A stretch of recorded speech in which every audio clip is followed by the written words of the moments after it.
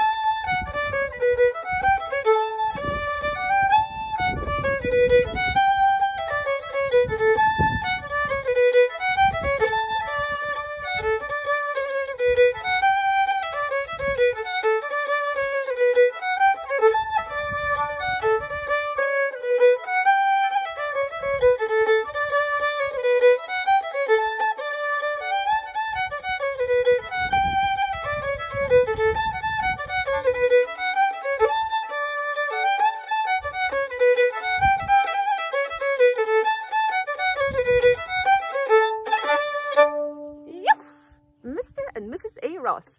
Tune of the day, number 72, I think we're at, something like that. So thank you for listening. Thank you for tuning in. Have a great day wherever you are. And I don't know what day it was when I played Wednesday, Wayward Wednesday. And I had so many stories in my head, I couldn't tell you any of them. But one of them, it was all about fairground and going on rides. And if anything goes round, I am sick. It just doesn't work. So I can only cope with the ones that sort of go up and down and round a wee bit. And when I was 12 or 13, Glasgow, was it the year, City of Culture? I don't know what it was, but Glasgow in bloom. And a group of us youths went down from Aberfeldy.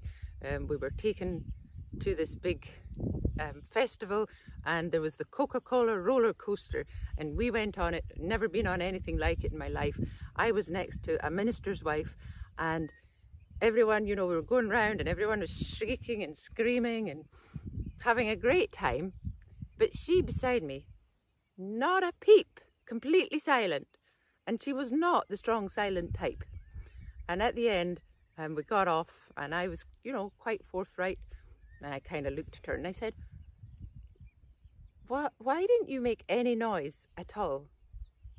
Did you not like it? And she kind of looked a bit abashed and she said, I couldn't make a noise. She said, if I'd opened my mouth, my false teeth would have gone down the back of my throat.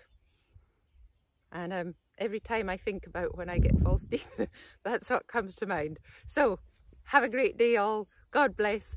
Bye.